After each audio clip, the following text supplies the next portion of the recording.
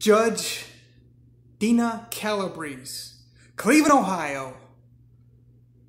John Hawk, Cleveland police officer. Former MMA fighter. I guess it was 2009 to 2016.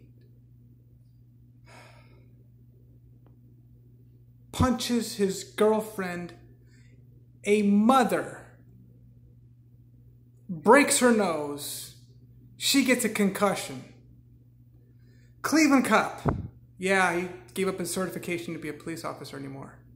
Whatever. Oh, they also charged him with kidnapping and felonious assault and all that other pretty stuff. They got a plea deal. Dude got rewarded. This is how the judges are, y'all, in Cleveland, Ohio. I'm gonna think about giving you an example of a case I was brought to by an attorney in Tennessee to warn me about one of my own situations. Jason, watch yourself. Okay, so I looked at the case and stuff. Dude got rewarded. Y'all follow what I'm saying here? He got rewarded for breaking a mother's nose, giving her a concussion. 2 years probation. I mean, if I was a judge on this thing, I'd be like, whoa.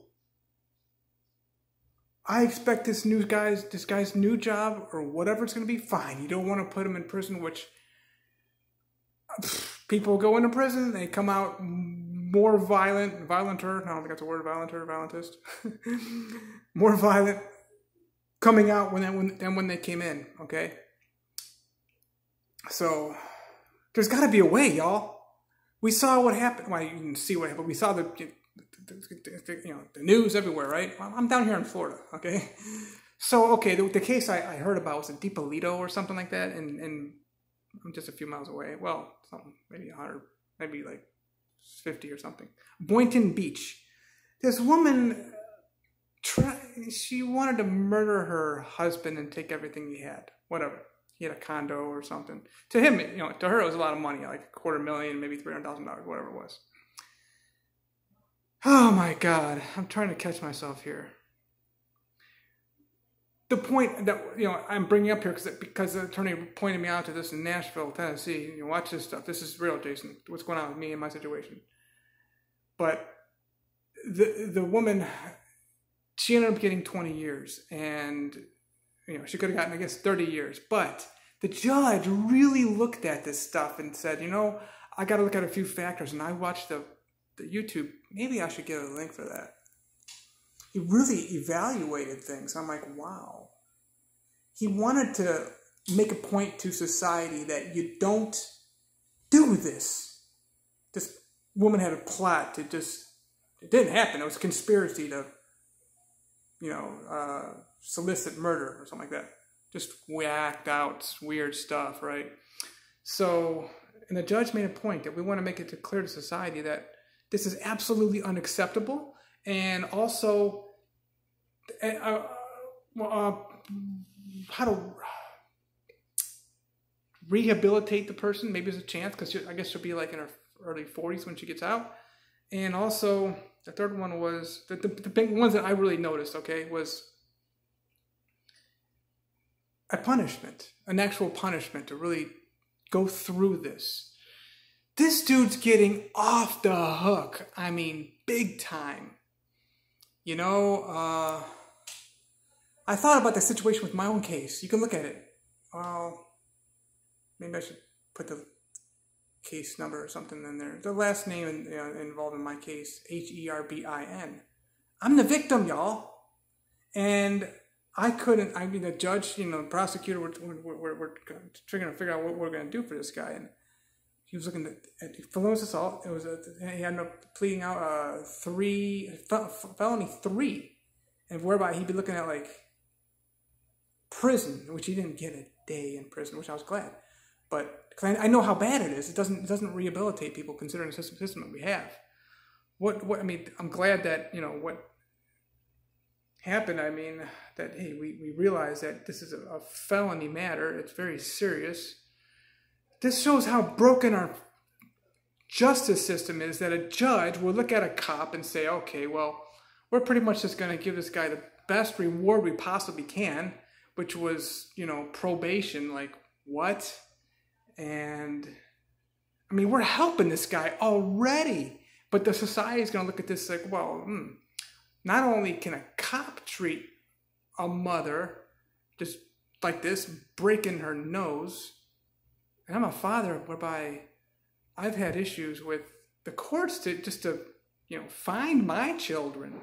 I'm the kind of man that, well, what could I possibly do? And I've been accused of these. Hello. I've talked about it. I'm all over the place on Facebook, and Twitter, and YouTube, and my blog. I write books about it. Totally false reports. And this dude gets, you know, what should I get? You know, hello. I mean, you know, my children are the ones getting punished. You know, have been. I mean, I write books about this. Like, whoa, what's going on here? What? Deena calabrese. That's the problem here, y'all. I mean, just what that judge in the Boynton Beach case did was, I mean, I was actually impressed. Really, really, really, you know, evaluated so many different aspects and angles of this thing. By the way, it took that DiPolito, whatever, like 3 trials. I gotta put that in there, in the description for y'all.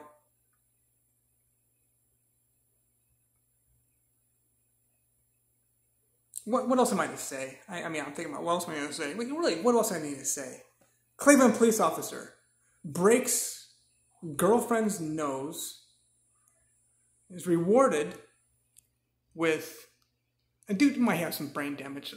I mean, I have documented brain damage from hereditary neurological diseases. And I can't even get a judge to hear any of my cases. But you know what? I'm going to be thankful for it because I know it's working together for good. Wow. Deena calabrese. What a whore. This is why your county is, and you're all sick too. I have so much corona on me. I mean, it's you know, I've been, I don't know how many airplanes. 1, 2, 3... I don't know, during your pandemic, how many buses just for the fun of it? How many those overhead train things? Yeah, the long buses, the Greyhound, I did that's just for the fun of it because, you know, I had the time and what else were we going to do, right? And then the mega bus, I did that. That was cool. That was a different time. Wait, did I do it during the pandemic? I don't think so. But I've been all over the place. Grocery store galore. I'm healthy. Wow. You know, what else am I going to say about this? Cleveland police. You little punks, man.